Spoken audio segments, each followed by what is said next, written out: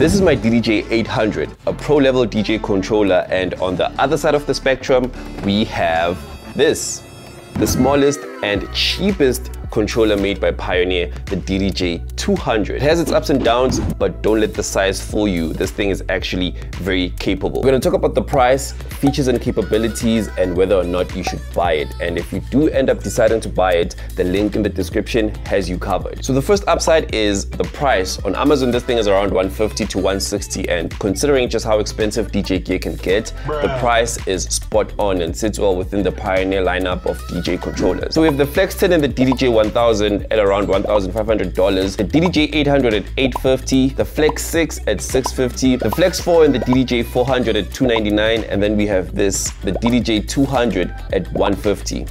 Spot on. Now let's talk about the features and the capabilities, but first it's worth mentioning that this is not for you to take to a club or an event. It's more for people who want to practice and have fun at home. I mean, I guess technically you can take it to an event, but you and your audience are not gonna have the best experience. Upside, you do not need a laptop to use it. This controller works perfectly with your phone as well. Pioneer has an app called DDJ that you can use with it, and it gives you all the features that you need to mix. The downside is that everything that you need to do besides the actual mixing of the songs needs to be done on your phone. So if you want to change to the next song or use the pad effects or have a loop somewhere in your mix, then you need to physically touch your phone. Upside, it resembles the club standard Pioneer CDJs, so it makes it easy for you to transition once you're ready. And the downside is there's no audio output, so when you play a song, the sound actually comes from your phone or laptop. So you connect this end to your laptop or phone, this end to your speakers, and this one to your headphones. This means that the audio coming out will be mono, and that's the reason why this controller is mainly for home use.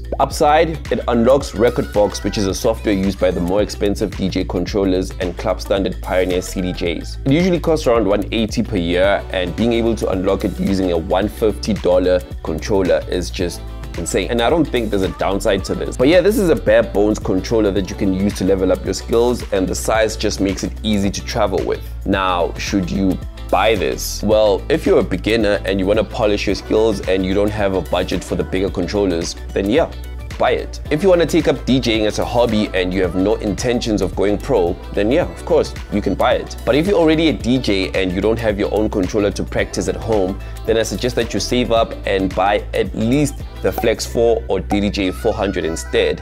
Those will give you a better experience. Hope you got some value from this video, and if you did, please consider subscribing. Thank you for watching. Catch you in the next one. Peace.